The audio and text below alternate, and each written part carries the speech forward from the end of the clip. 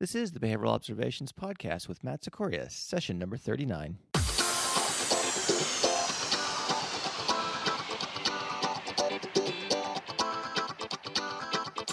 Welcome to the Behavioral Observations Podcast, stimulating talk for today's behavior analysts. Now here's your host, Matt Sikoria. Hey folks, welcome to session 39. You know, if you're anything like me, you've spent your professional career running away from the standard acceleration chart. You know, it was brought up in grad school a couple of times, and it just was one of those things that it was never really used all that much in the various places that I've worked and things along those lines. And as such, I never really got into it. I've been aware over the years that there is this small contingent of behavior analysts who are very passionate about the use of the chart and precision teaching procedures more generally, but it just didn't seem like anything that was a fit for my purposes. Well, today's guest really helped to, change my perspective on that, and it's a guest that has been recommended many, many times by lots of listeners, and it is none other than Rick Kubina from Penn State University and Chartlytics. So there may be some of you listening who are wondering, well, what the heck is Chartlytics? Well, aside from being a new sponsor to the Behavioral Observations Podcast, Chartlytics is a single comprehensive system for behavior reduction and academic improvement through precision teaching. It's based on 50-plus years of peer-reviewed research and experience in applied academic and behavioral settings. Chartlytics has modernized the science of PT by simplifying the data collection, visual analysis, and reporting processes, and it's fully automated and easy to use. As a matter of fact, one person I spoke with said, if you can use Facebook, you can use Chartlytics. It produces dramatic, rapid, and reliable results with elegant and simple visual displays. And, you know, frankly, who doesn't like elegant and simple visual displays, right? Chartlytics offers an intensive 2-day workshop on precision teaching and the standard acceleration chart at locations throughout the United States. As a matter of fact, I'll be attending one in Las Vegas in early December, and I'm really, really excited to learn more about this. And it's one of those things, I think, as we talk more about Chartlytics, it's almost like you guys will be kind of taking the journey with me because, again, it's an area of practice that I'm relatively ignorant in, so I look forward to remediating that. So in these workshops, participants will learn how to supercharge their ABA programs using this powerful technology, which can often produce 10 times the change in targeted, pinpointed behaviors. So for more information, check out chartlytics.com/events. And if you want to learn more about precision teaching and standard acceleration charting, and if you're not able to make some of these events, you can go to chartlytics.com/Matt for an exclusive offer for listeners to this program. There's a whole professional development series. There's lots of CEs available and things like that. So the folks at Chartlytics put together a nice package for listeners of the podcast with a great discount. So again, check out chartlytics.com/Matt for more details. So I think that's probably going to do it. Again, I want to keep these opening remarks a little bit brief because the interview itself is well over an hour. So without any further ado, please enjoy this discussion with Dr. Rick Kubina.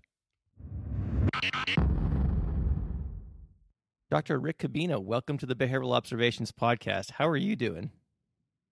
I'm doing amazing. Thank you for having me tonight. Well, the pleasure's mine. And as you know, we have kind of had this planned in the works for almost a year now. I think it was a year when we first had that initial Skype call. And kind of like the, I don't know if you caught the Pat McGreevy episode. The same thing happened with the interview I did with him. We had a kind of initial chat about a year ago, and we just should have hit record then because it was my recollection was a pretty fun conversation, and it would been just fine.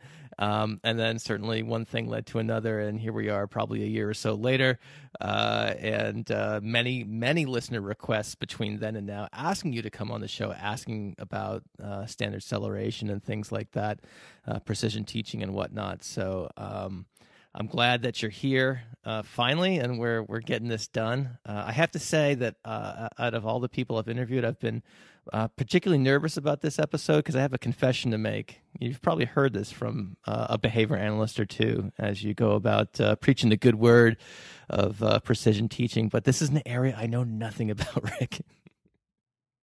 I have heard that before, and it's understandable. All right. So, yeah, we talked about it a little bit in our lab meetings when I was a graduate student. We didn't use it in our research.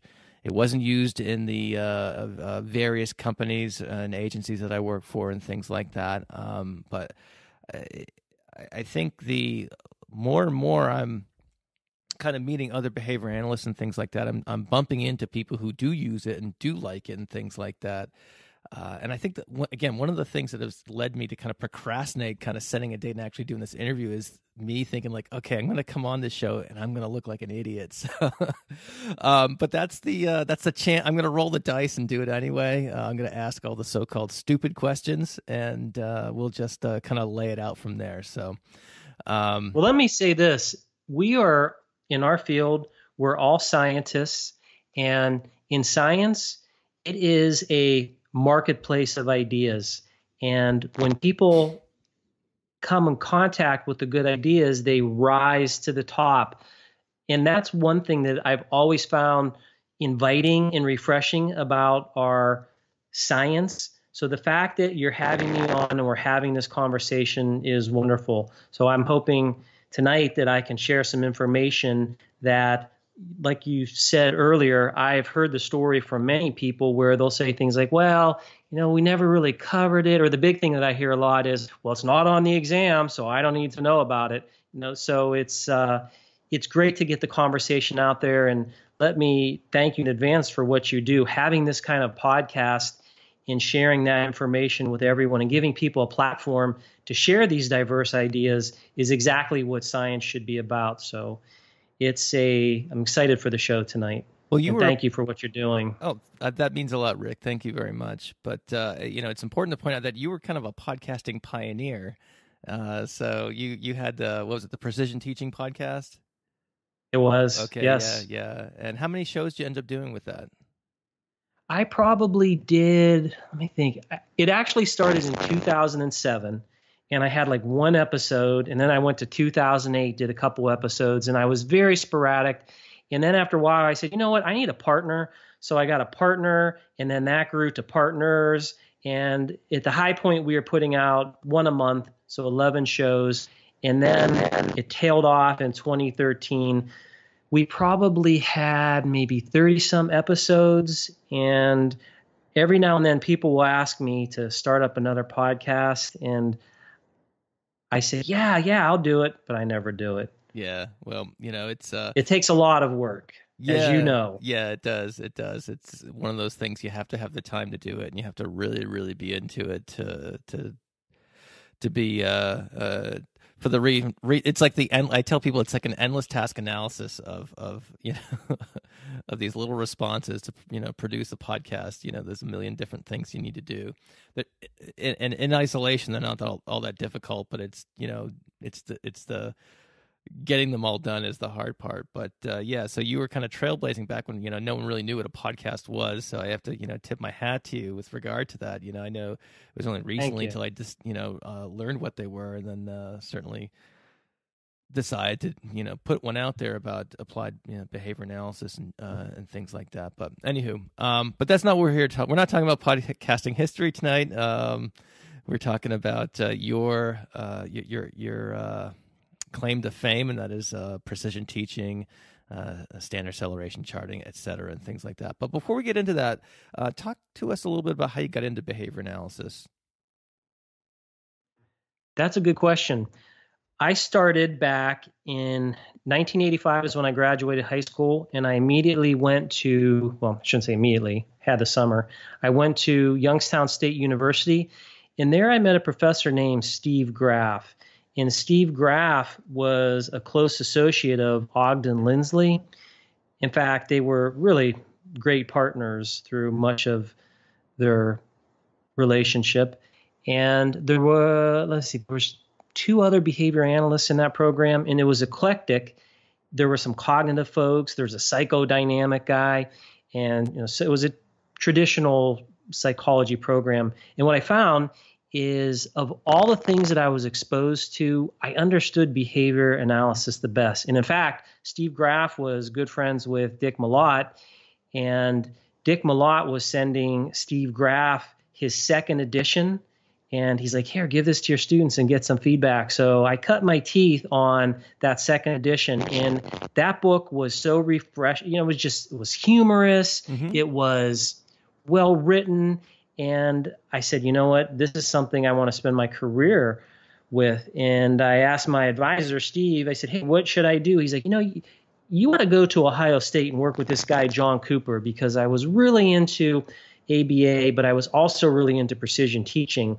And John Cooper was a guy who was doing both those things. So I went to Ohio State, got my master's degree in special ed. I should say my undergrad was in psychology. I did say that. My undergrad was in psychology, got my master's in special ed, and then you practice. So I spent 3 years working as a behavior analyst, special education teacher, and decided to go back and get my doctorate. So I went back and worked with Coop again and graduated, and then here I am.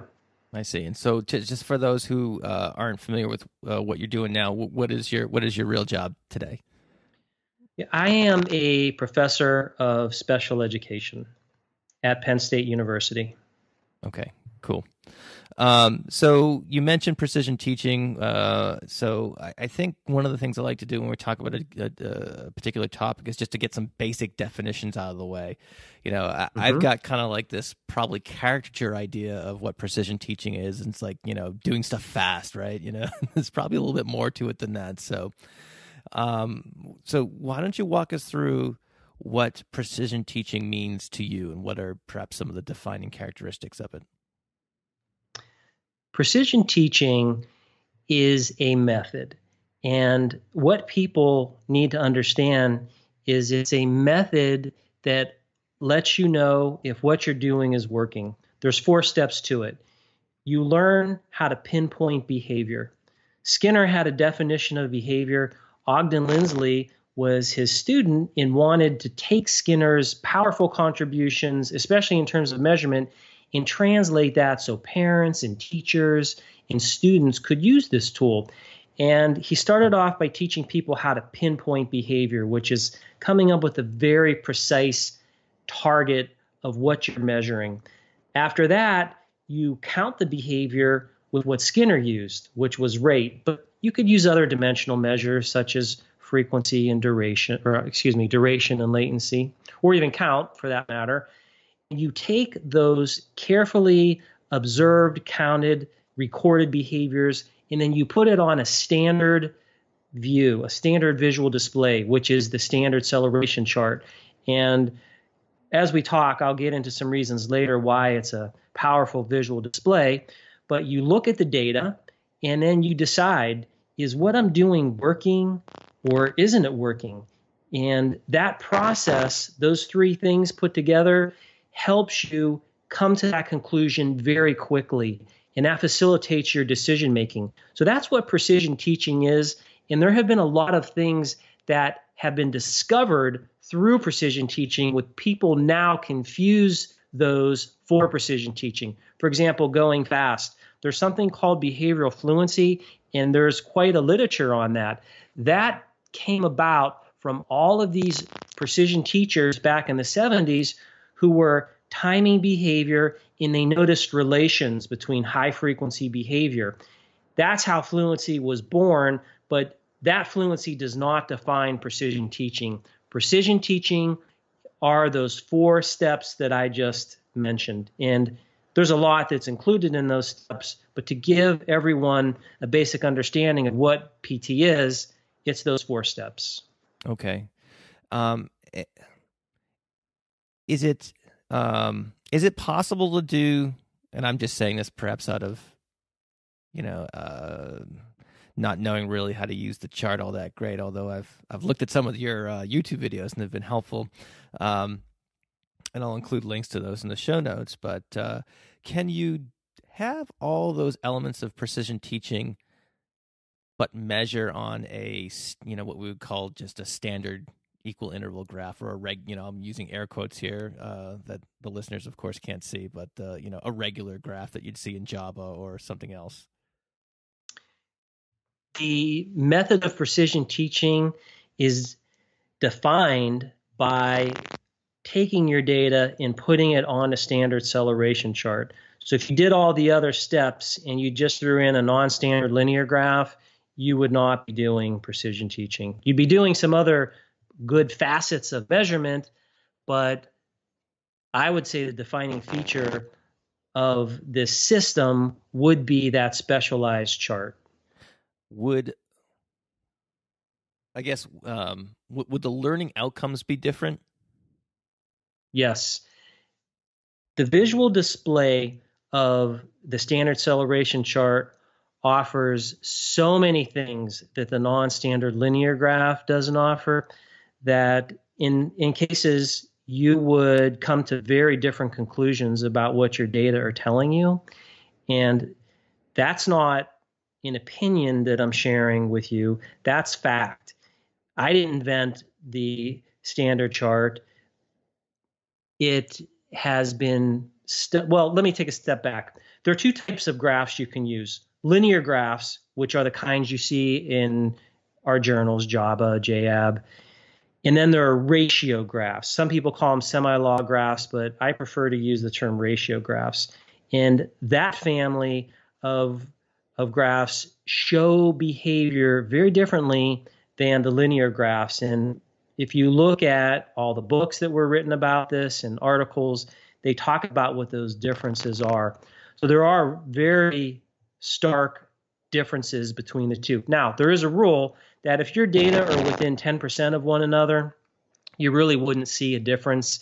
And also, this is something else that everyone should know. If the data is going up on a linear graph, it's not like through some magic that it's going to go down on a standard acceleration chart. They're both visual displays. They're both time series visual displays showing you how is that behavior marching across time.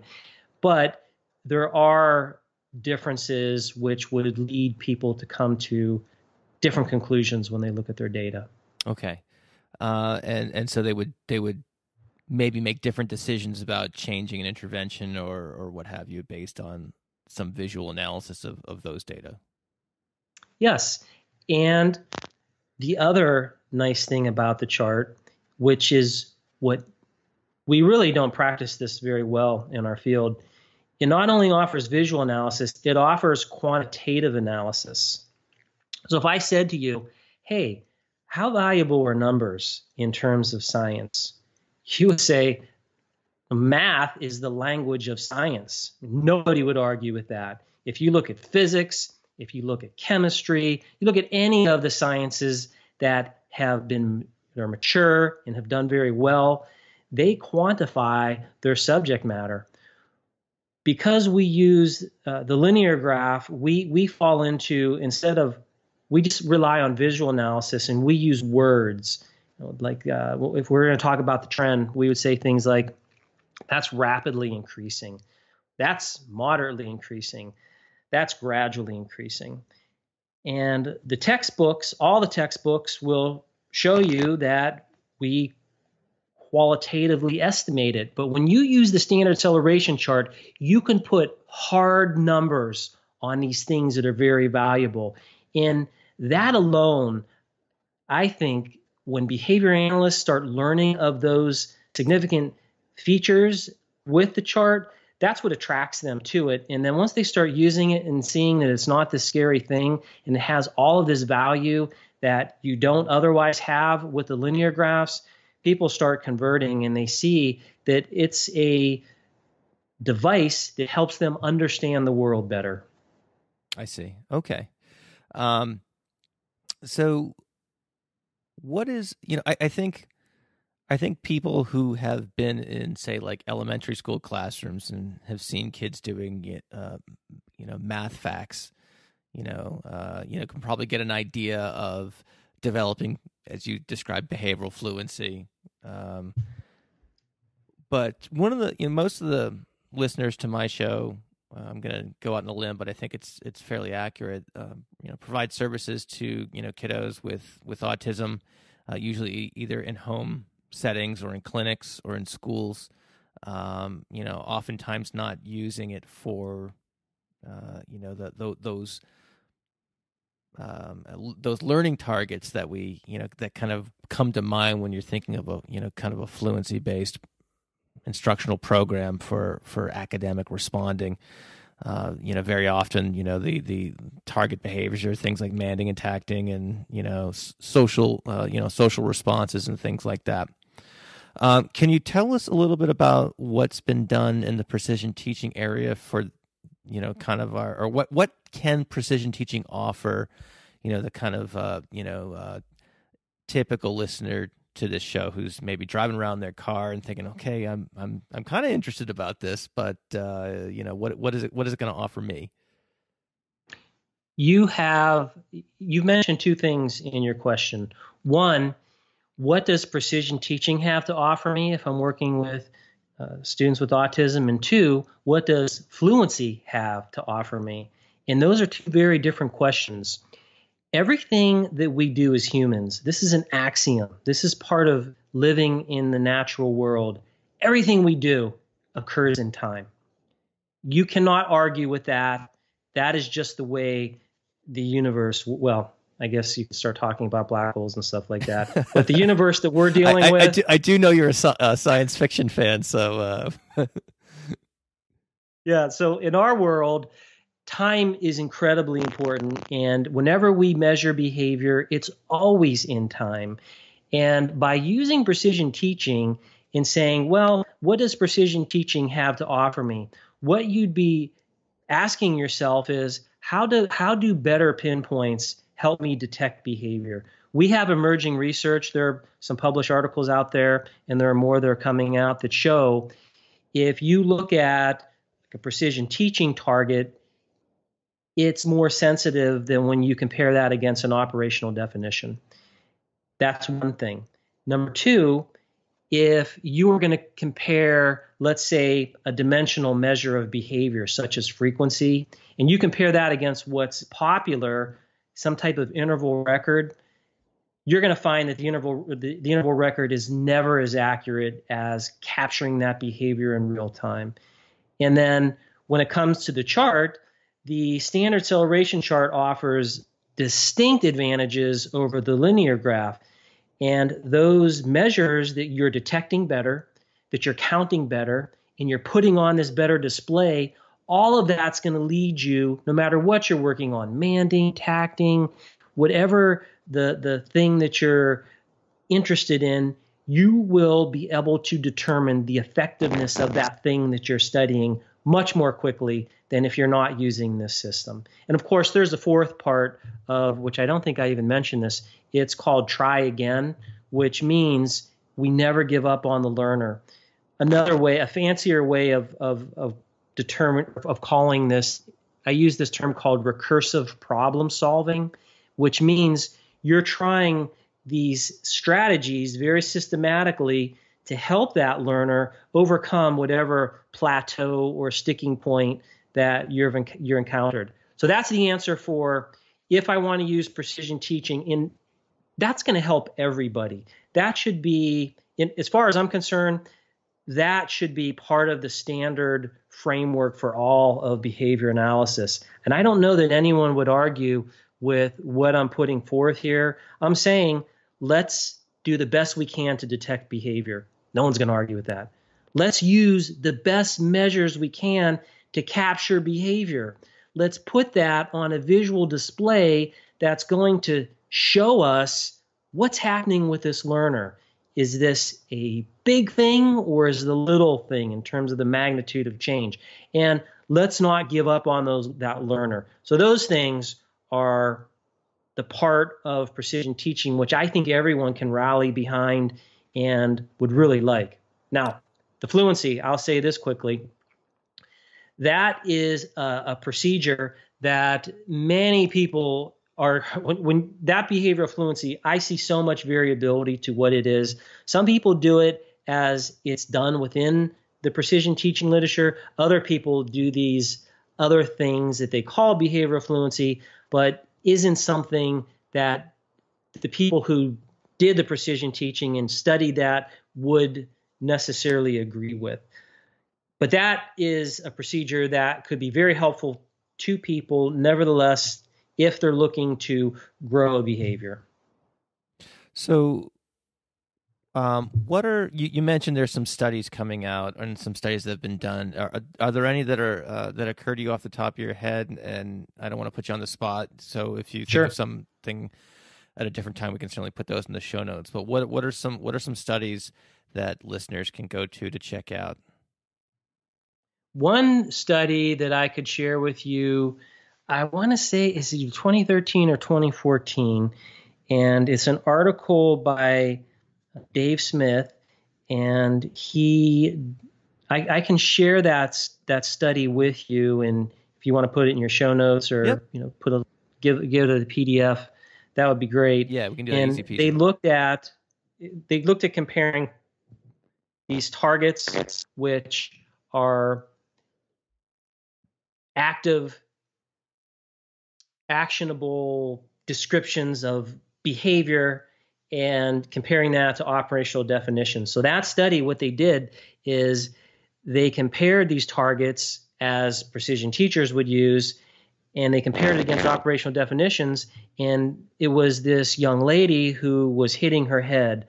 And the term was she hits her head forcibly. And what they did in the study is they looked at how accurate are these people when they're given these different definitions of detecting the occurrence of the behavior. And the problem was, the numbers were something like maybe 69% accurate with this precision teaching target versus maybe 39% accurate when they're given the operational definition. And it turns out that the operational definitions would use adverbs like forcibly hit their head, and it's very difficult to translate, well, what does that mean? What does forcibly hit one's head?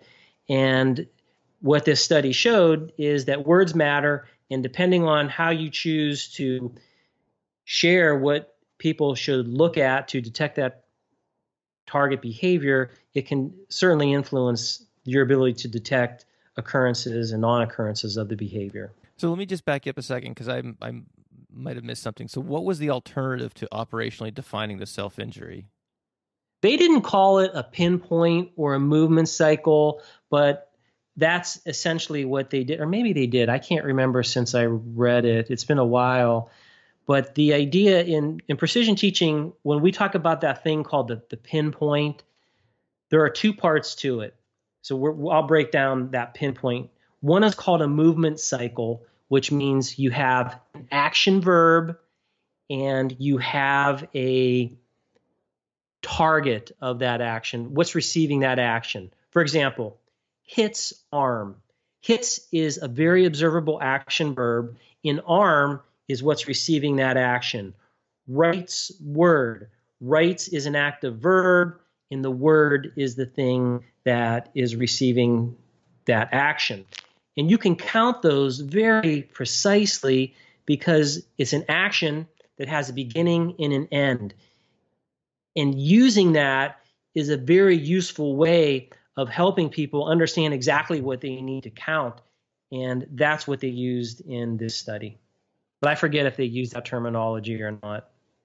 So if I'm understanding you correctly, it sounds like they operationalize a definition except for the intensity dimension, because that's always been certainly that's always been a bugaboo, right? What is forcibly, like you said, right? What is hits hard? Those are always things that we all struggle with as practitioners, certainly. So am I right? Is that basically what they did? So it's basically hitting or the contact of hand to head or whatever the issue was at the time. Yeah, think about it like this. There's a very specific formula for that movement cycle, whereas when you have an operational definition, that can have multiple components to it. It can be defining something. An operational definition means what are the operations that define whatever I'm interested in. happiness, we can define that operationally. We can say, well, we're going to count the number of smiles that someone has.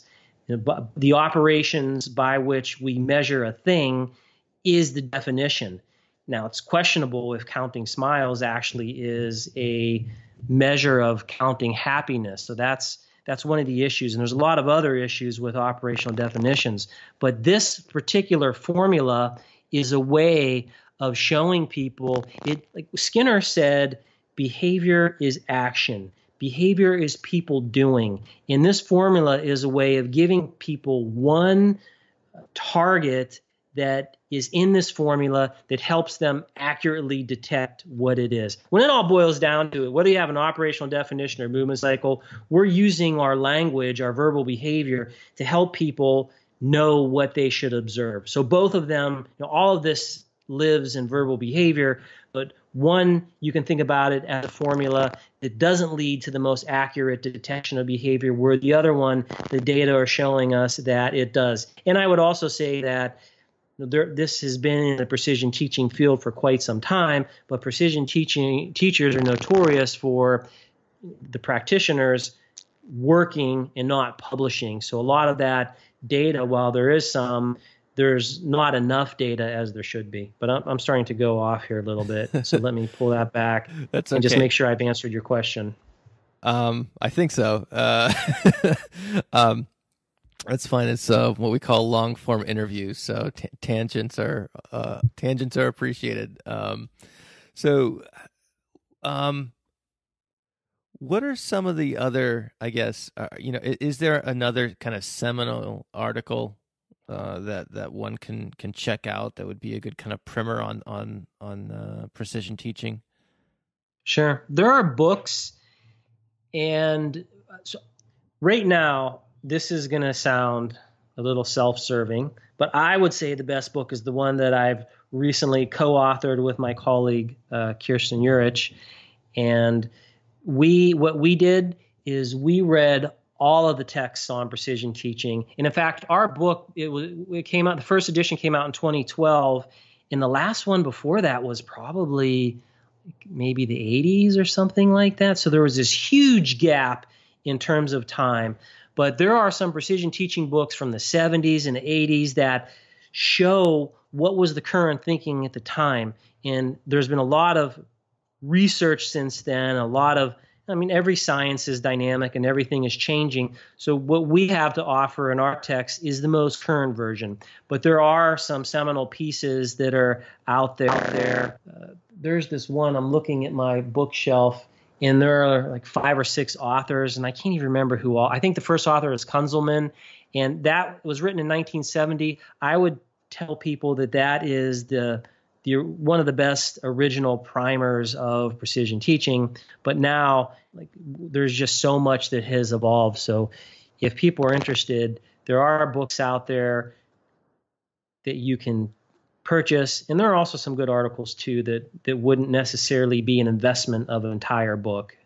I see. Okay. And we'll certainly put those links in the show notes as well for people to come check out. Well, all I'm doing is trying to think of things for people who are, who might be getting excited about this stuff, so that they've got, some resources to look at when they, once they get out of their car, or get home, or finish walking the dog, or whatever they happen to be doing when they're listening to the show.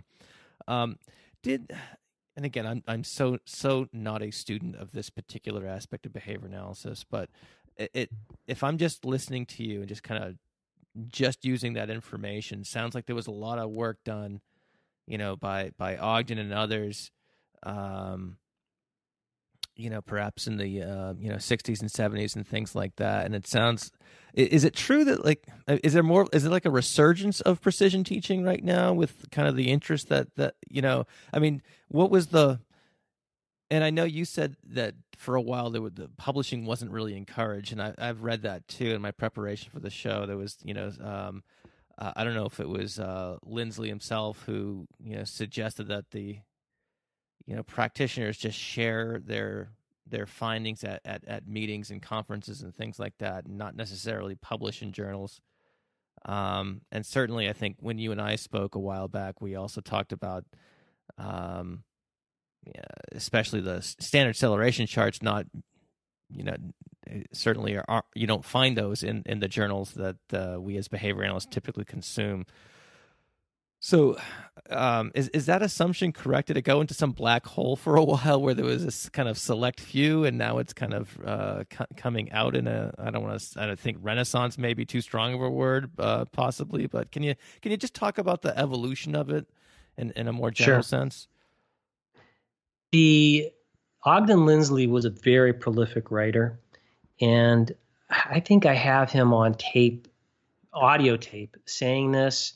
When I was at Ohio State, I think they still do this tradition. I know they do this tradition still.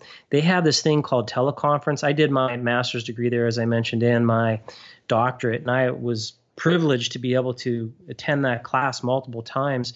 And they would interview just major people in the field. And they interviewed Ogden Lindsley.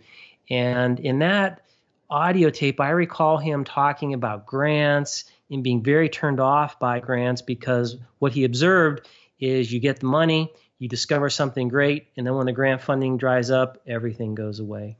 And so he soured on grants, and he said that. The other thing, and I can't remember if that he talked about this or this was in an interview, but in terms of publications, he noted that publications take a while to come out, and there's limited people reading those publications. And his thought was, look, we need to help people as quickly as we can. And so chart parenting became this very interesting tradition where people would spend the time, invest in others, and they would teach them how to use the chart. And that would be a way to proliferate this practice. And that had a very strong basis for helping precision teaching grow and expand. But like many things across time, many of the practitioners of precision teaching, like my advisor, for example, he retired. Other people retired. And when people started leaving the field, there weren't enough students that were underneath them that came up to take their places. So you had that happening, and that, I think, affected how many people were researching precision teaching and writing about precision teaching. And there is wisdom in some of the things that Ogden said at that time. And I think where he was going with that was a reaction to many of the experiences that he had in the publishing, in academia. I mean, I understand that. I always joke with my colleagues and say there might be 3 or 4 people that have read some of my papers, and maybe that's being generous. You're in a journal, and there's always this practice to research gap where there's research out there, but there's always a gap between our people using it. And that debate's been around for quite some time.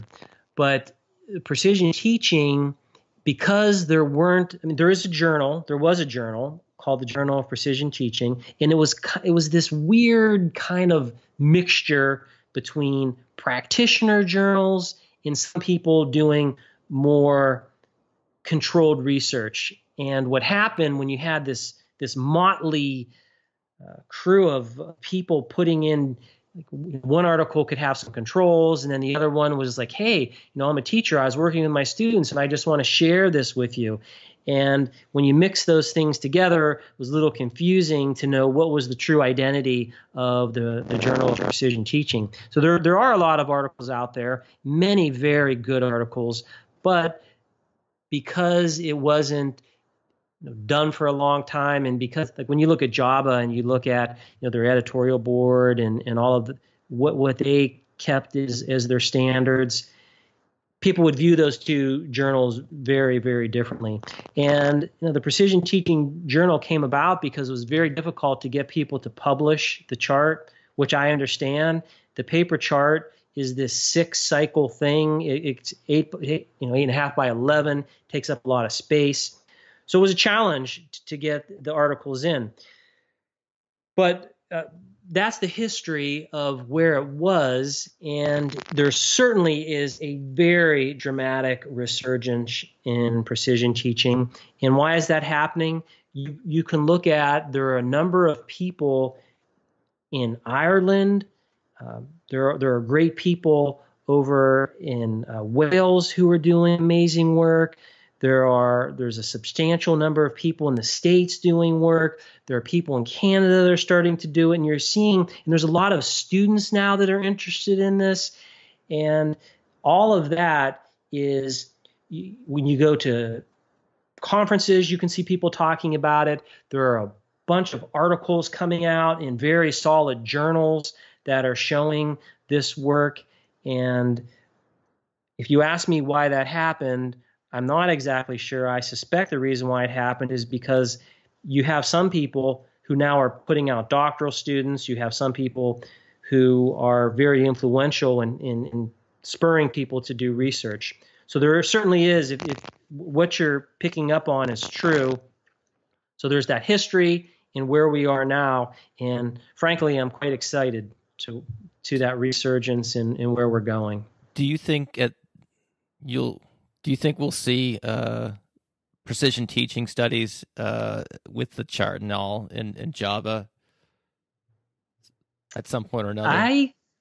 I think so. And I will hear some people in the past that'll say, oh, there's this bias in Java and they don't want to, Java people are against the chart. And my take on that is, maybe someone once had if you've ever published things and you've ever gone through that process, when people send you their reviews back, some people don't take very kindly to the reviews and the way that those comments are made. And so some people may tend to perceive those as personal attacks, and who knows what the evidence is out there. But what I suspect is the way precision teachers have done research, they may not have had the same controls that the Java reviewers are used to seeing. Therefore, that is probably one of the reasons why you don't see more articles in Java, because I've submitted my stuff to Java and I've submitted charts to Java, and the one that I submitted was rejected, and the reviewers made some good points. So I went off and just published that somewhere else. Recently, my doctoral student and I, we just submitted an article to Java, and I feel everything with reviewers in science, the way it works is you have to convince the reviewers that what you have is worthy of sharing. It has to be a good controlled study, and there has to be a reason for why the chart's there. So now when I write, I show the reviewers, look, I can't do my brand of science without the chart. So I feel good about submitting that to Java, and I'll be real curious to see. So certainly, I think that we're going to start seeing more SCC journals in places like Java and other places where we haven't seen them a lot in the past. Where are SCC articles or PT articles or whatever being published right now? So you mentioned the Journal of Precision Teaching is defunct. So everywhere. It's hard to give you one place and say, look here. People publish all over the place. I recently just read an article that was this very cool precision teaching / behavioral fluency study that came out where they worked with nurses, and nurses have to do blood draws, and they use behavioral fluency and precision teaching to get those nurses up to fluency very quickly. And that's in some British medical journal, BMJ. I think that's what that stands for. And that's a pretty high-profile journal. So it's there. I saw some recent reviews in some autism journals that are very good. The European Journal of Behavior Analysis has published some articles. So they're really all over the place. You can find them. Even Behavioral Interventions, I think, has published some. Okay, cool. Behavior Modification, there have been some in there. All right, so there's some areas where people can go check stuff out. So cool. Yes. Are there? I've kind of in my preparation for this, I've kind of sprinkled in some what I might consider devil's advocate questions, and are there places in which precision teaching is contraindicated? I would say no. And before people accuse me of being partial, The reason why I say no is for precision teaching not to work, if you put your data on the chart and you make a decision, it's worked. Because it's just a measurement system.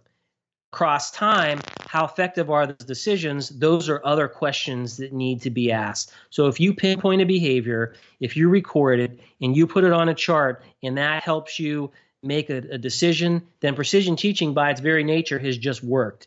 And because it's a measurement system. Again, what people say is they think about behavioral fluency is defining precision teaching. And there certainly are times where behavioral fluency is a piece of how you would bring students to a certain outcome. But there are times when you have to do acquisition. You need to do your discrete trial instruction. You need to do whatever your acquisition strategies are.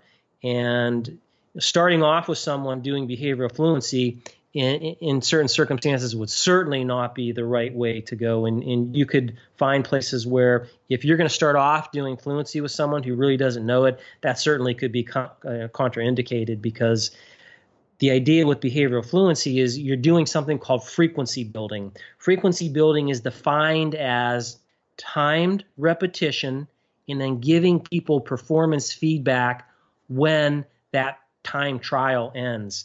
If I'm working with someone that doesn't know something and all of a sudden I try to get them doing time trials, that could be a very problematic effort or intervention, because you're asking them to go fast before you've ever established the foundation of what they need to know. It's a good way to get hit, I think, also, probably, depending on the circumstances. Exactly. I've got a whole host of listener questions, and I think that kind of answered the question I was going to ask later from Jackie, and she currently uses the standard acceleration chart and Chartlytics, and we can get into what that is later. She said she loves it, but she was wondering, about building skills versus doing fluency and things like that. So I think you pretty much got at that. We can perhaps come back to that later if need be, but I just want to give Jackie a little shout out for participating in the listener question segment, and we'll get back to other listener questions in a minute. So we're talking about this chart, and this is such the wrong medium. We're talking about a chart. I know it. We're talking visual stuff, and we're talking. So, and I was going to say close your eyes and imagine, but I also think that most people could be driving, so don't do that. So with those caveats in mind, or limitations in mind, tell us about the chart in more detail. And again, this is where I get really, this is where I don't have, a lot of background in, other than what I've mentioned already. So, so just what are some, I guess since we don't have anything visual to go by, what are some terms people should know about the chart itself that could help them when they go to say, like, either your website, or I'll post a chart, in the show notes here, so they can go to that and okay, then they can start placing things on the chart and saying, okay, this makes sense. So what are some basic terms that can familiarize people with that? Alternatively, if there's a better way to go about that, explaining that, go right ahead. That's a great question.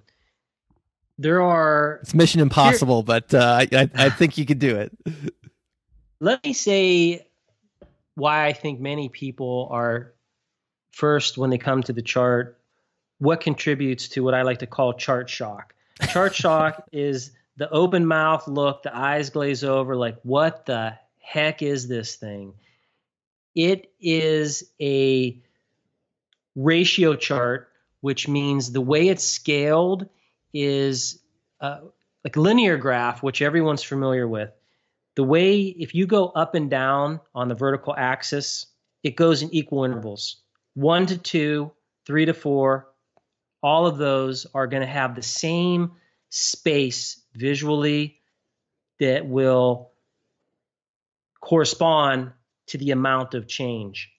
So 1 to 2 is going to be allotted the same space as 20 to 21.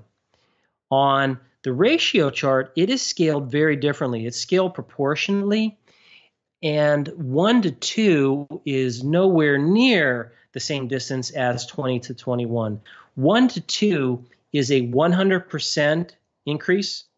When you go from 1 to 2, 1 times 2, that's anything times 2 is a 100% increase. So on the chart, the distance is allocated by proportional change. So what you would see is 1 to 2, that distance is going to look the same as 20 to 40, because 20 to 40, 20 times 2 equals 40, or 100 to 200.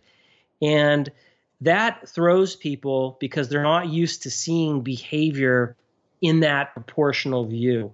But the beauty of that proportional view is it allows you to see rate of change. Okay, so let me just, can I just stop you there for a second? So sure. I'm going to put my kind of newbie, interpretation on this, and I want you to tell me if I've got it or not. So when you're looking at the chart, there's a lot of horizontal lines, and the gap between 1 and 2 is huge, and right.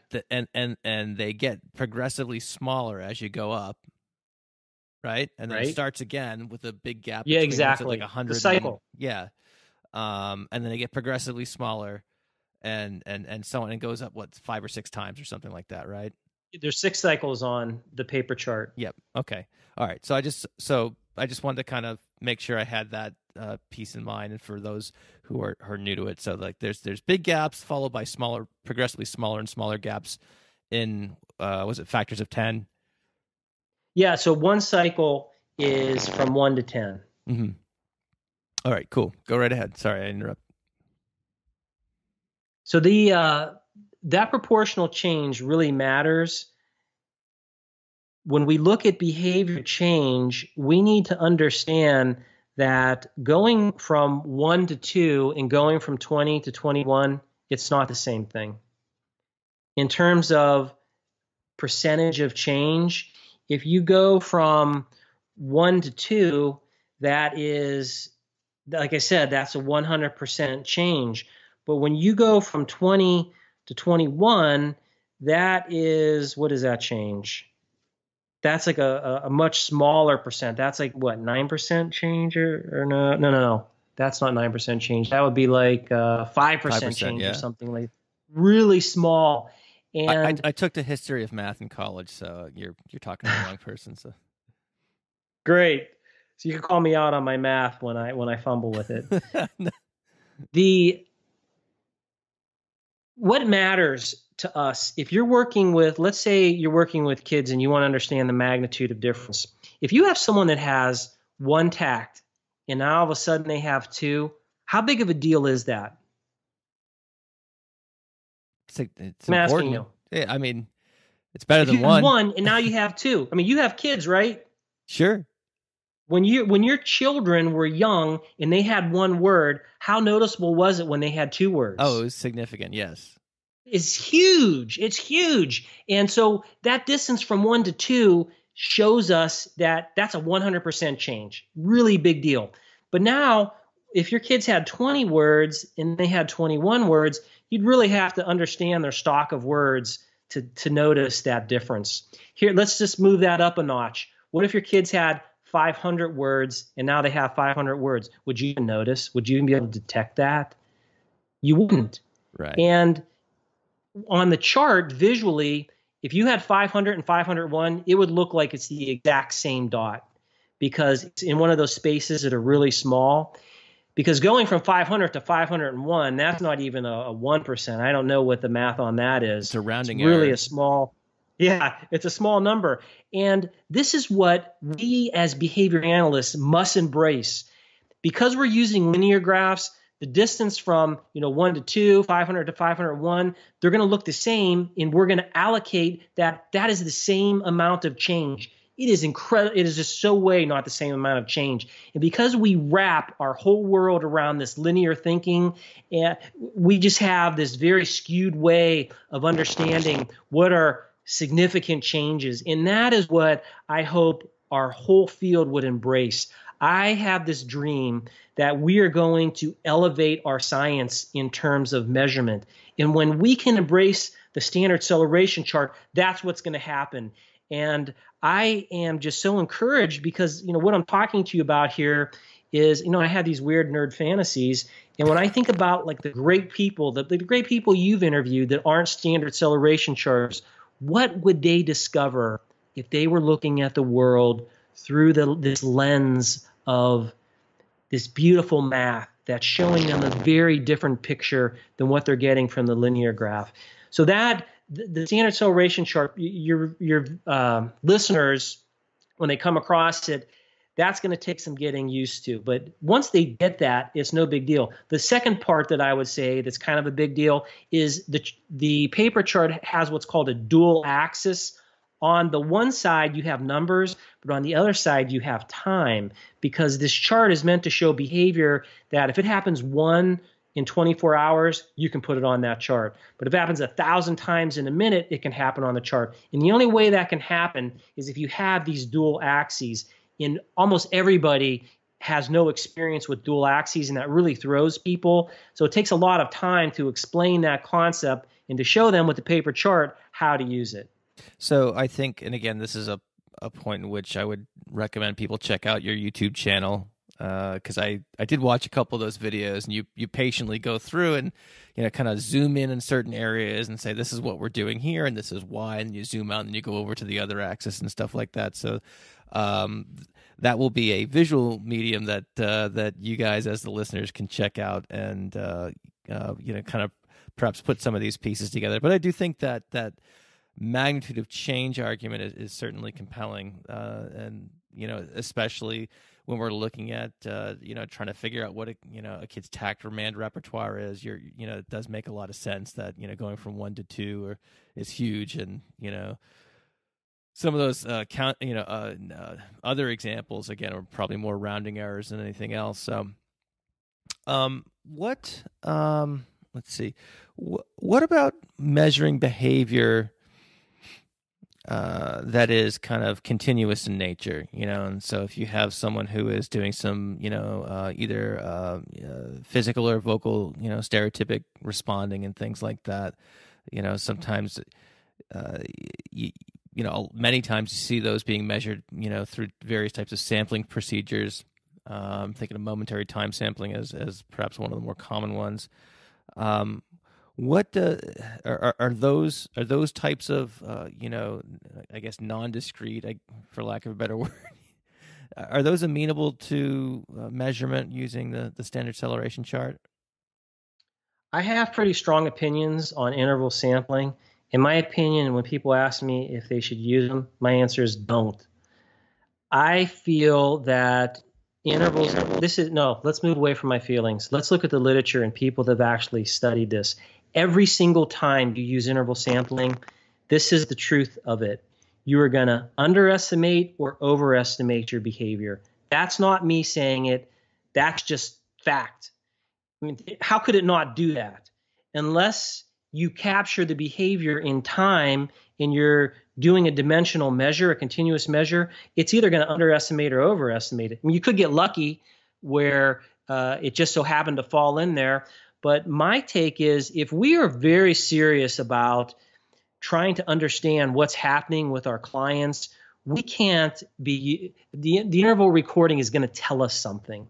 It's not like it's not going to tell us anything, but it can mislead us. And there are a number of very good literature reviews on it that show the problems that you have with interval sampling. And to me, like, people will say, well, here's the problem. I can't do it because it's high frequency, or I can't do it because it's this. All of those arguments, there are ways to deal with that. If you have a behavior that, for example, let's say you have something that's happening, a high frequency behavior. How do you deal with a high frequency behavior? A lot of people that I see out there, one of the reasons why that's a problem is because some people will collect data all day. Like, they do these 6 hour, like the kids will come to school and they're counting behavior all day. That's just way too much data.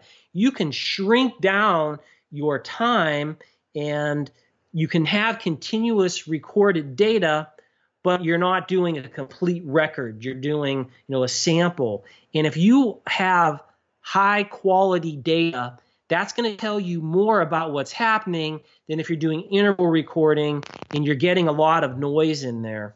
So I am not a proponent of interval sampling because the measurement science that I'm advocating for is going to be as close to what that person is doing in the real world and in nature as possible. So those are the things that I advocate for. So just to kind of make sure I'm on the same page with you, you'd rather take data for a shorter period of time and focus on what you feel are more accurate methods of data collection. And when you think about it, I don't know that if you were going to compare the time samples I'm talking about, that they're not that much different. When you do interval sampling, how long are those interval samples for? 3 minutes, 5 minutes? It's just the question of, should you do discontinuous measurement, it's observation. Are you doing continuous observation or discontinuous observation? When you are doing sampling procedures, that's a discontinuous observation. You're not capturing the full range of what's happening. I would also recommend your listeners, if they would like a full-bodied explanation of this, in the Johnson and Pennypacker text, they really talk about the pros and cons of doing it.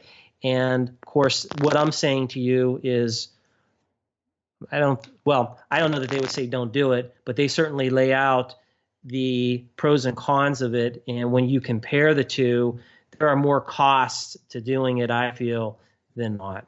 Again, it tells you something. It's not as if you can't learn things, but when I want to do my business and I want to help students as quickly as I can, there's just too many advantages to continuous observation compared to discontinuous observation. Well, I know Jim is working on the fourth edition, so it'll be interesting to see what the take is when that comes out. So, let's see here. All right, so let's jump into some more listener questions here. All right, here we go. And thank you guys for taking the time to write in. So I've got a question from a former mentee, a supervisee of yours, Dr. Mary Lynch Barbera, who's also been on the podcast before. Yes. So she says, let's see.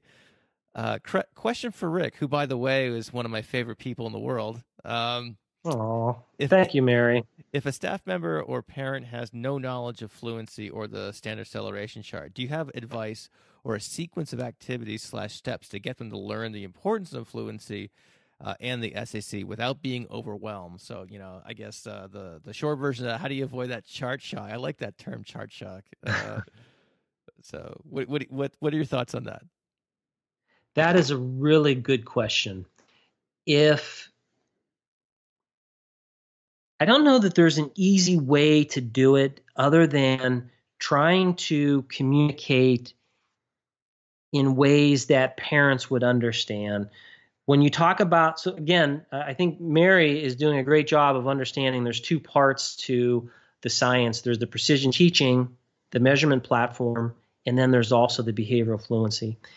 When you talk about the behavioral fluency, that's always easier to talk about because everyone understands fluency in general. That's, we're just talking in common parlance. We say, hey, that person really is a fluent typist. People get that. The person's very smooth and automatic and doing whatever that skill is at this very good pace, but yet there are not many errors that are occurring and it's flowing. Though that's a very nice way of explaining it, and then you tell them what the benefits are. You don't need to get technical. That works. And the way I would explain the precision teaching process is, again, I would break it down into those 4 steps that I said. Look, we want to make sure that we have really good targets. So when we're measuring your child's behavior, we know that that target is the thing that we want to measure. We're going to pick these different measures that are going to tell us a lot about what's going on with your child. Then we're going to use this graph, this chart, this visual display that is built to show us what effects is the intervention having. And of course, the last thing is we're not going to give up on your child. If that intervention doesn't work, we're going to try something different. So if you approach it that way, you have a really good communication channel with the parent. They'll get it. What I find, and this is a problem. There was a time there where I was entering into debates with people because I'm trying to do every single thing I can to get people to move off of the non-standard linear graph for time series behavior onto the standard acceleration chart. And if we had a lot of time, I have a paper that I'm working on where I'm going to show here are 3 facts why everyone should be doing that. But that chart can be very complicated if you really go down the rabbit hole and you want to look at all of the incredible things that it can do for you. And when I was in these debates, one of the questions came up, which was, what should we, or what was, how was the question? It was something like, what are the advantages and the disadvantages of the standard acceleration chart and linear graphs? And this person said, well, I can explain the linear graph to parents much more easily, and they'll never understand the chart. I've heard that before many times. Yeah. And here's my response. It is not our job to explain the standard acceleration chart to the students. If you have a child, I have 3 kids. If my children, let's say, had some problem with their brain and they had to have, I'm blanking on the acronym. It's not the EKG, that's the heart. It's the EEG? Yeah. The encephalogram or the whatever that, I don't know why I'm blocking on the term, but that is very complicated. So are you going to tell the doctor, well, we're going to go with the EKG, same thing.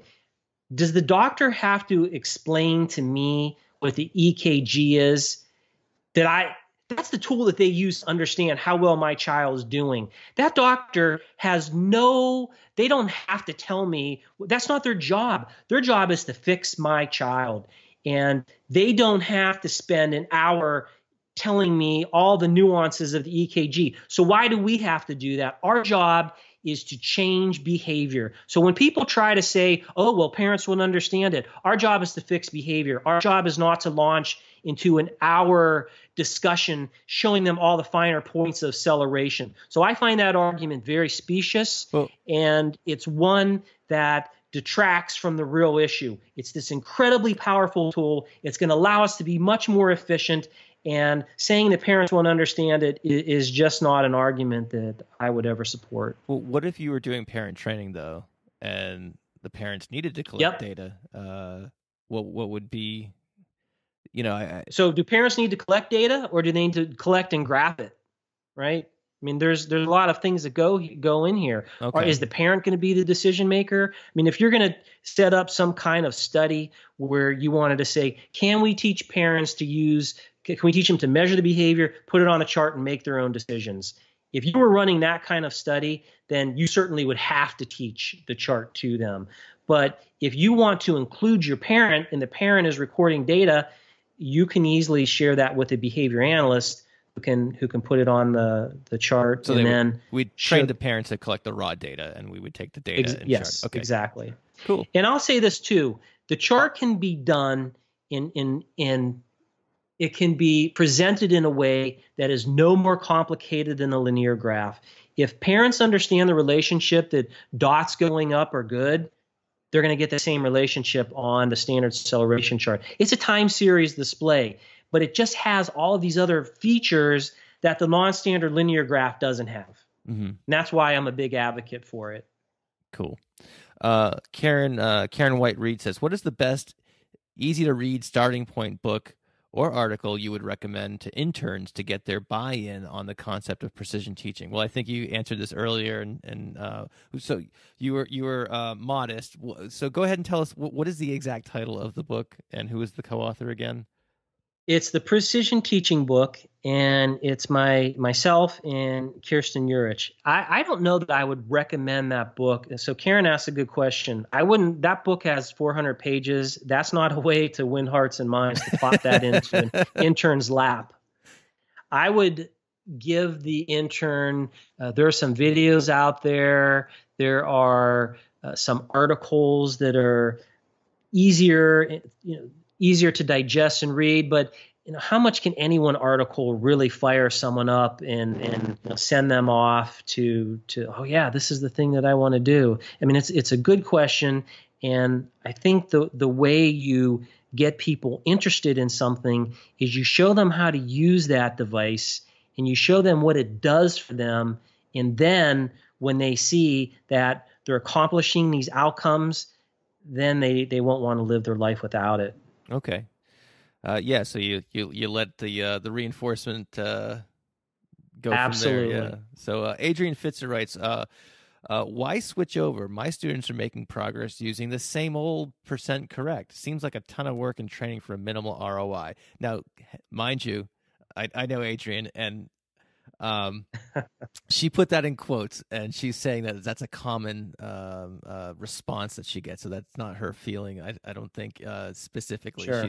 She's echoing something that she hears quite a bit in her day to day. So yeah. But I thought it was kind of funny the way she wrote that. That's a great question. Yeah. Let me deal with the premise of that question.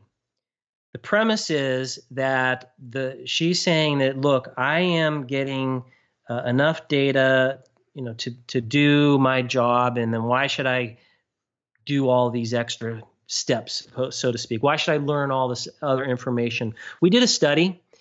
We've done 2 studies now. In this study, we looked at over 4,400 graphs. Well, approximately that's how many we looked at. And these are from studies like JABA, from JAB, BMOD, all of our great journals.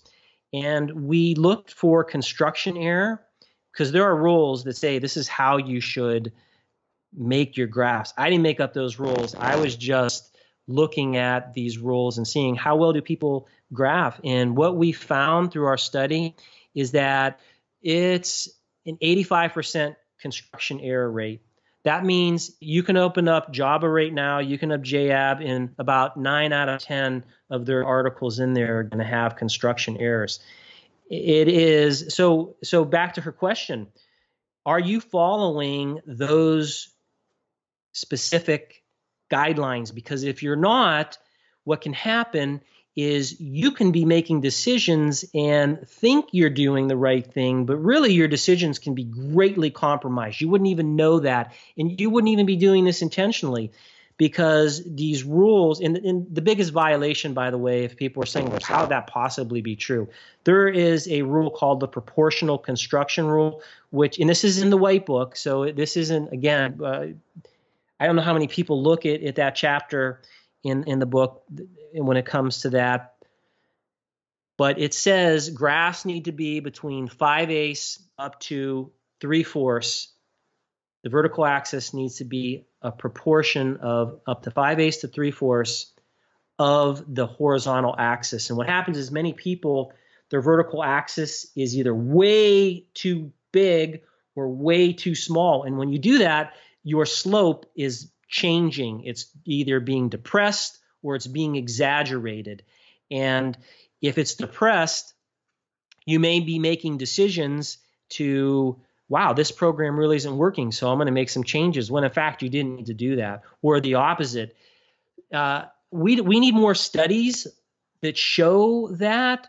And so that's one part of it. So the actual tools that many people are using now can be compromised without them even knowing it. The second part is this. If you want to elevate your measurement science, number one, you have quantification. How valuable is that? So you're using percentage data and you're putting it on a linear graph, a non-standard linear graph. Do you have acceleration? Do you actually have a measure of change that tells you how fast your child or your client is moving? I mean, how valuable is that? What's the ROI? The ROI is, I now know this thing that I did produces this rate of learning. If you think about how valuable is that in medical science, if you're sick, what are you going to ask the doctor if the doctor gives you something? Hey, how long is this going to take? We can't even do that in our field because, number one, our graphs we use sessions almost. There's so many people using sessions along the horizontal axis. And number two, we're not measuring that acceleration. There's one ROI. I could go down the path and tell you about variability. When you look at variability, we call it balance and precision teaching. What if I told you you could put a number on variability, and the wider it is, that those numbers tell you how much control your intervention has. In terms of ROI, would you rather not have that information, or would you rather actually put a number and know how much control is your intervention exerting? Those are just two things that I can say. And I would think that that would convince most anybody, because the counter argument to that is, well, these numbers don't matter. And that you couldn't make an argument that numbers don't matter. And I'll just say one more thing. The chart is standard. That means every single person that's looking at it they're going to have the same view. They're looking at this lens that's not changing. So that EKG, if you look across the United States and across the world and everyone that uses it, they can quickly detect the pattern. And if she were using this, she'd be able to detect patterns very quickly. So the ROI is so high, and this is why I get so fired up about the standard acceleration chart. All of us, we can have this. So all of your listeners who are listening to this, you can have this tomorrow.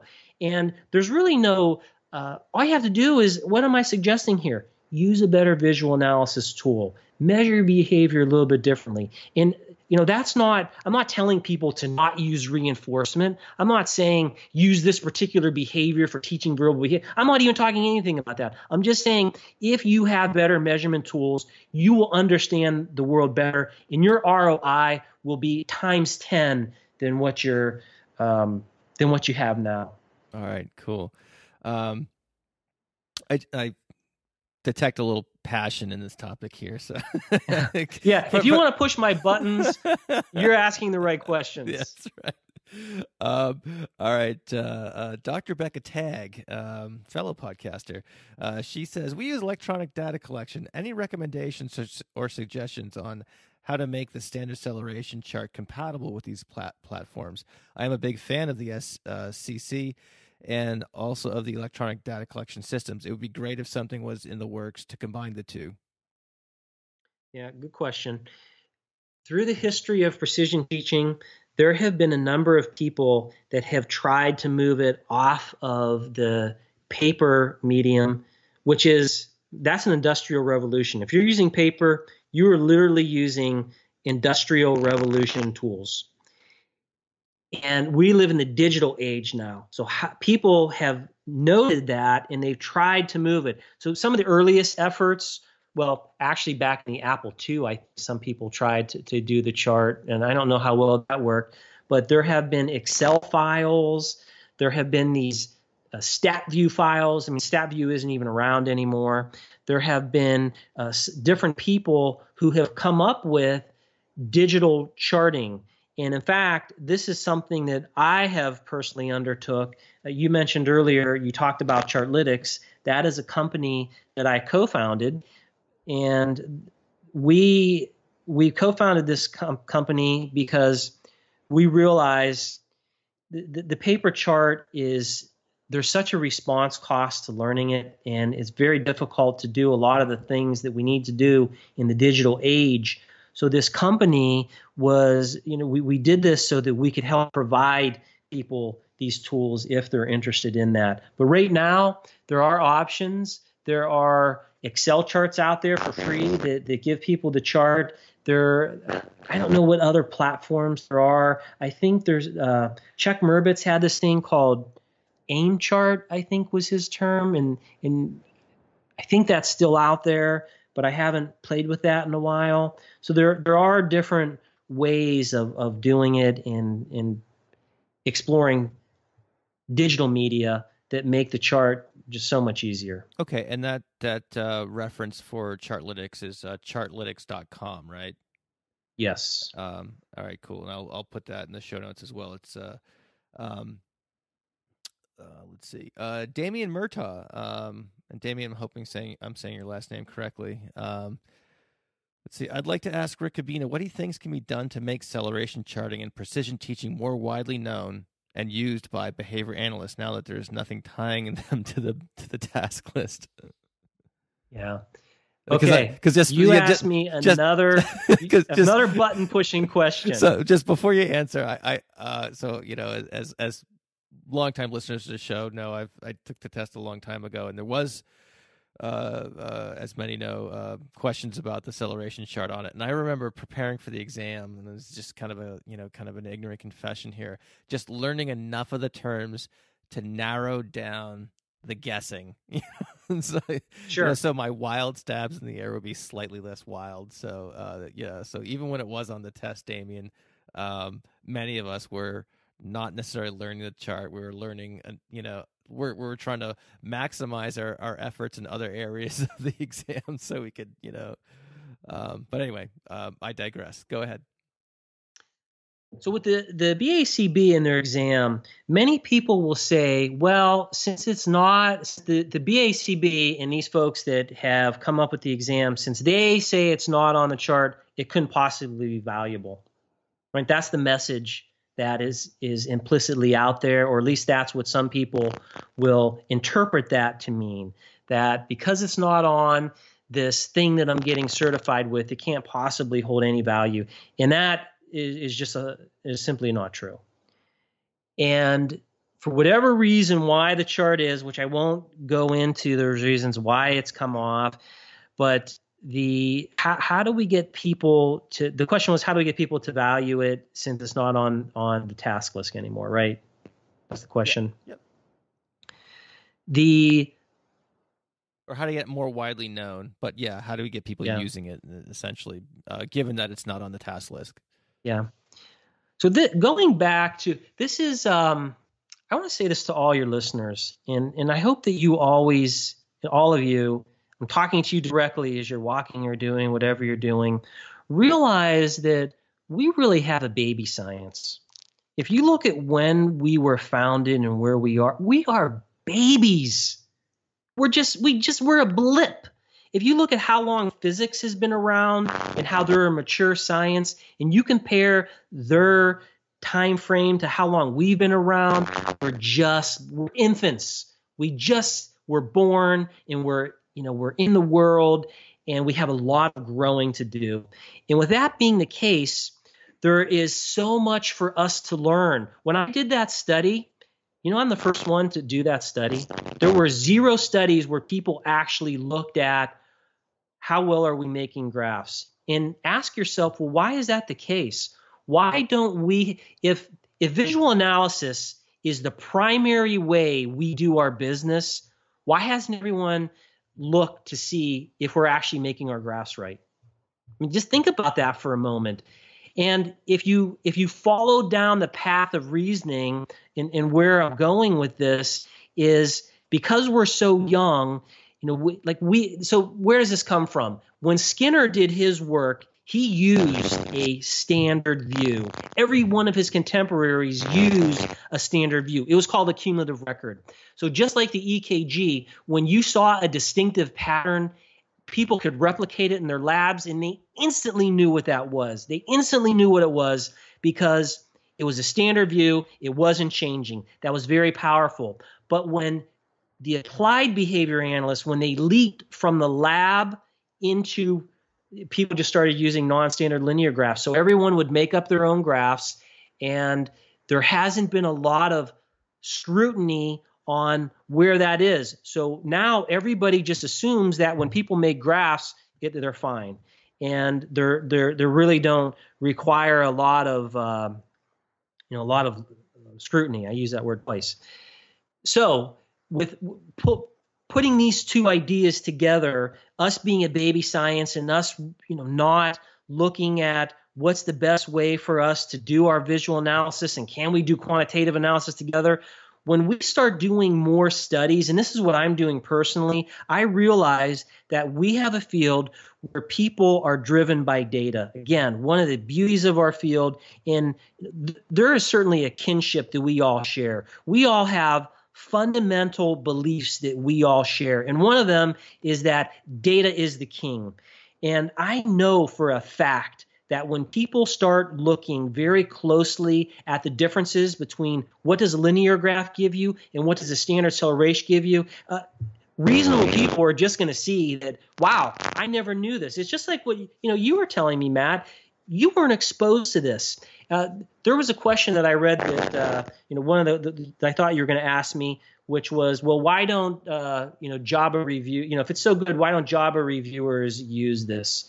And how many Java reviewers actually know anything about this? I would submit to you that, like you, everyone just hardly knows anything about this because it's so unknown.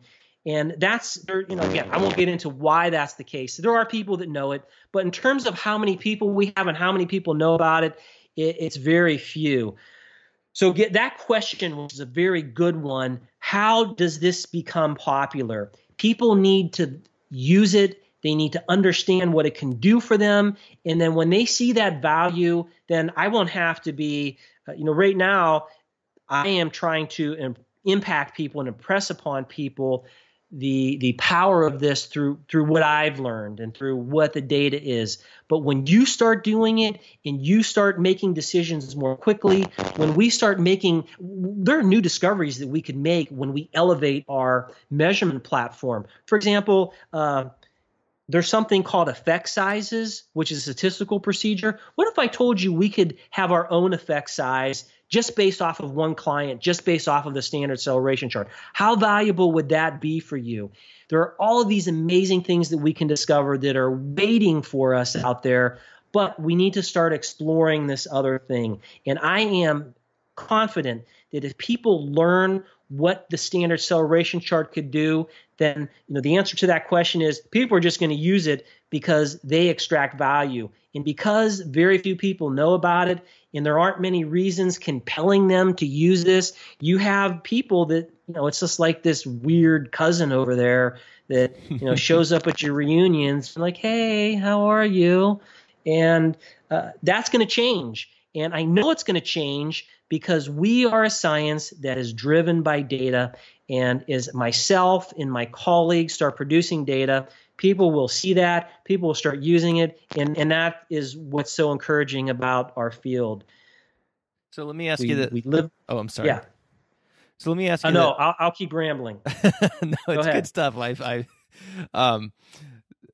So what you mentioned research and things like that. What are some important research questions that are out there?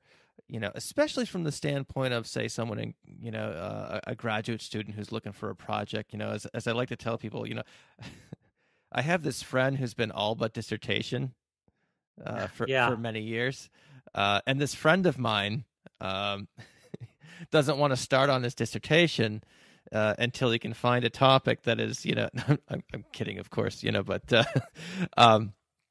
anyway, so I'll stop kidding around. But basically, if there's what's some low hanging fruit? I guess I'll just kind of cut to the chase in terms of doable research questions that are out there as it relates to this measurement tool. Wow. It is so wide open right now that if you just look at doing even descriptive studies, like how fast do students learn certain things? Just by that measurement platform alone, there are so many questions that we have yet to have answered. There are, if you're doing a traditional single case design, just by putting that on the chart, there's all of these incredible statistics, these numbers that will teach us things that, because no one has done this yet, just explaining to people, this is how fast you were here. This is how fast you were when we did this. There are even numbers that calculate the speed change from one condition to the next condition. Those would be incredible contributions because we don't know. We've lived our whole life without using these numbers. What happens when we start looking at quantifying these numbers? It's going to be amazing, the things that we start discovering. It's a great question. There's so much out there. You could look at variability. You could look at acceleration. we have these other terms called, there's this thing called the improvement index, which are these ratios of correct accelerations and incorrect accelerations.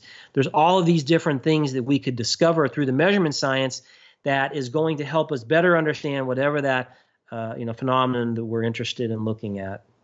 Okay, so sounds like lots of stuff out there. So, and bear in mind, as you mentioned, as you're kind of conducting research and have studies to talk about, you're always welcome to come back and share additional thoughts on this. And I'm sure this topic is going to generate lots of follow-up questions from folks. So before I let you go, I know you've already dispensed a lot of great advice for listeners and things like that. Are there any final thoughts you want to leave us with?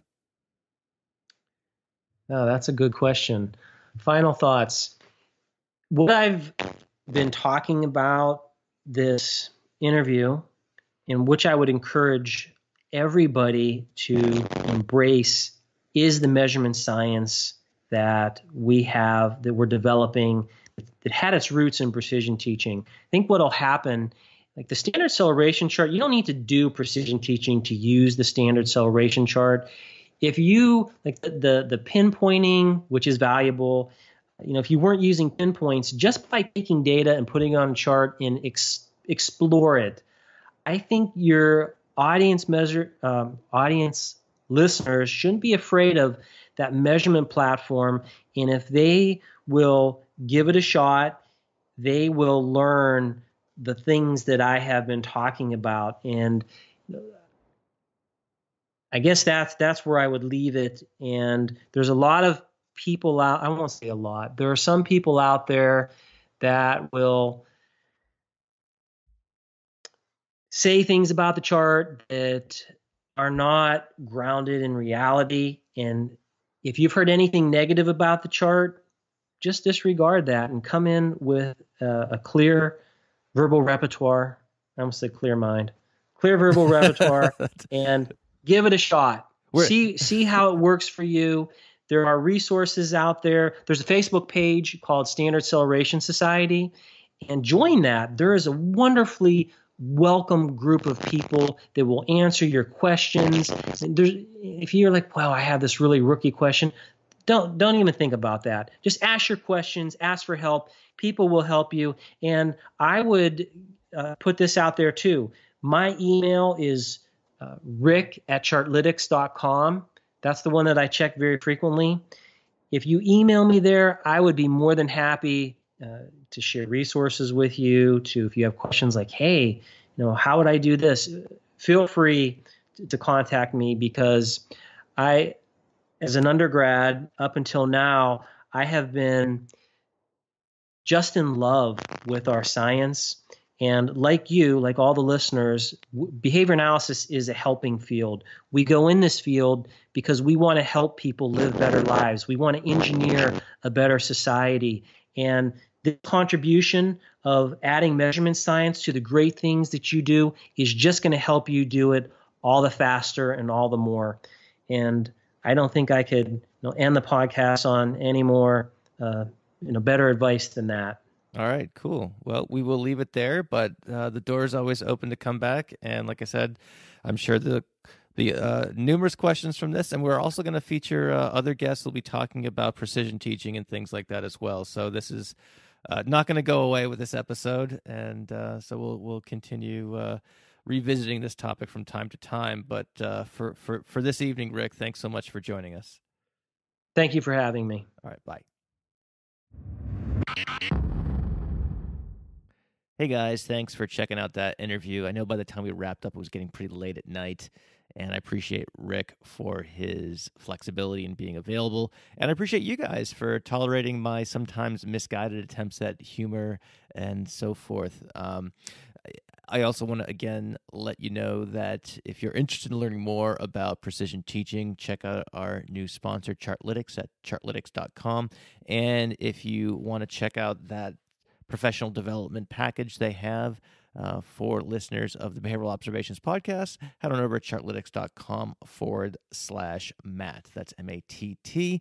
And as always, if you want show notes, I've got a list of links and things like that to the stuff we talked about today. You can head on over to behavioralobservations.com and look for session 39. So I think that's going to do it for today. This has been a long episode. I'm looking at the clock here, and we are well over an hour and a half. So thanks so much for joining us, and we will see you in session 40. So see you then. Thanks. Bye. Thank you for listening to the Behavioral Observations podcast with Matt Sikoria. You can find Matt's notes on this episode at www.behavioralobservations.com. We also invite you to stay connected with us on Facebook at facebook.com/behavioral observations and on Twitter at Behavior Podcast.